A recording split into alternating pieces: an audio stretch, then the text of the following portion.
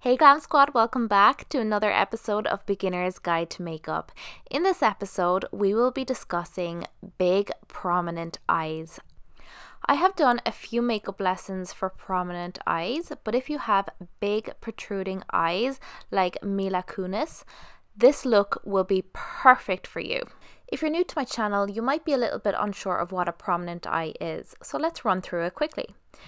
A prominent eye is when your eyes are big and appear to protrude from your eye socket and lower lash line. You don't have a defined crease, but plenty of lid space. A prominent eye can come in different sizes and different shapes. A protruding eye is exactly the same as a prominent eye. However, protruding eyes is often used to describe the bigger types of prominent eyes. So hopefully that makes things a little bit clearer for you. So we're going to jump straight into this makeup lesson on how to create a gorgeous smoky eye for big protruding eyes.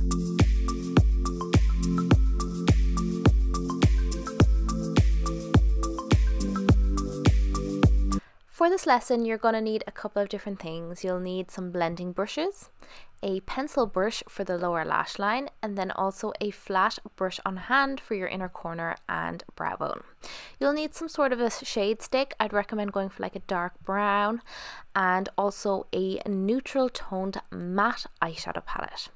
You can also finish off the look with mascara or lashes of your choice. I'm going to be using my own collection, Glam by Saz, and I'm going to be using the Lambo lashes today. These are from the Glam collection and they're one of the most dramatic. They're lovely and fluffy though, so they're perfect for a smoky eye like this. They also flare out on the outer corner, so they're really good for elongating the eye. I'm also going to be using a glue liner, which is also a great option for beginners. Okay, so let's get started. So I'm using the shade stick. Mine is from Pixie, but you can use whatever you have on hand.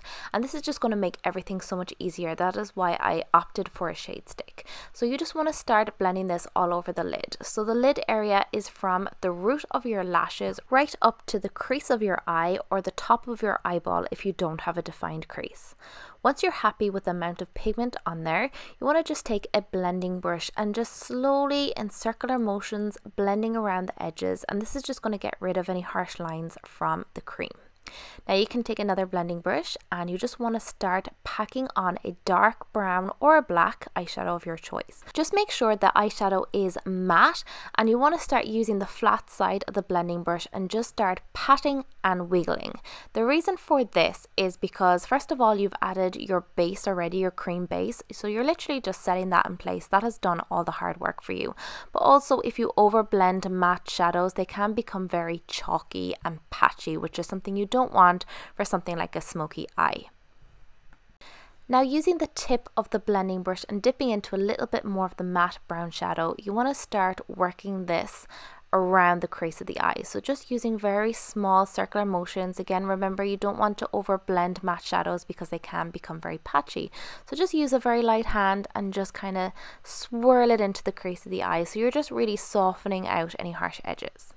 Now you want to go in with another blending brush. You could opt for a clean one or a smaller one and just pick a lighter matte shadow. I opted for a warm brown, and again you're just going around the edges and swirling and packing on that color, and that is just creating a gradient, so the dark shadow is blending out to nothing. And I'm just going in now a little bit more of that matte shadow, again just packing it on to get a little bit more pigment, because sometimes when you're blending you lose a little bit of that color. Now you want to go in with a pencil brush and some more of that dark brown shadow that you're using. When you're working with big prominent eyes, you want to make sure that you don't bring that shadow down too far, because it's going to make the eyes look very heavy and unbalanced. So it is great to use darker shadows, and the reason why we use darker shadows on prominent or protruding eyes is because it kind of pushes the eye back and gives the illusion of more deep set eyes, so the eyes look more balanced on the face. So dark shadows are great. Just keep in mind the type of prominent eye you have and just be a little bit careful with the lower lash line that you're not overdoing it. I just applied a little bit of black liner in the waterline. Black again is also great for making the eyes appear smaller. Always always avoid white liner if you have very big protruding eyes, because it's going to drag the eye down and make them look very heavy and tired. So I just finished off the look by popping a little bit of highlighter in the inner corner and the brow bone and some mascara. Now I'm going to apply my lashes. So again, I'm using the gel liner I mentioned in the beginning of the video. This is great for beginners and makes applying lashes so much easier. I will admit though, I'm not a huge fan of the clear one. I have the black one from Kiss and it's amazing. This one from Allure isn't amazing because I can't feel the glue. It's very lightweight. I can't feel the glue on the lid, so I don't really know where I'm applying it. So just keep that in mind if you are purchasing it, but it really does make applying lashes so much easier.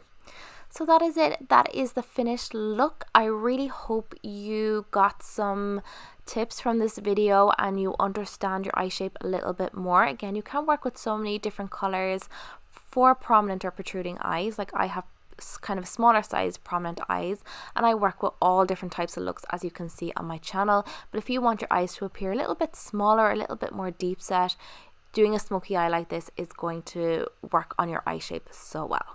So if you have any questions, please do leave them in the comments section. Don't forget to give this video a thumbs up and subscribe before you leave, and I hope I get to see you in my next makeup lesson. Bye!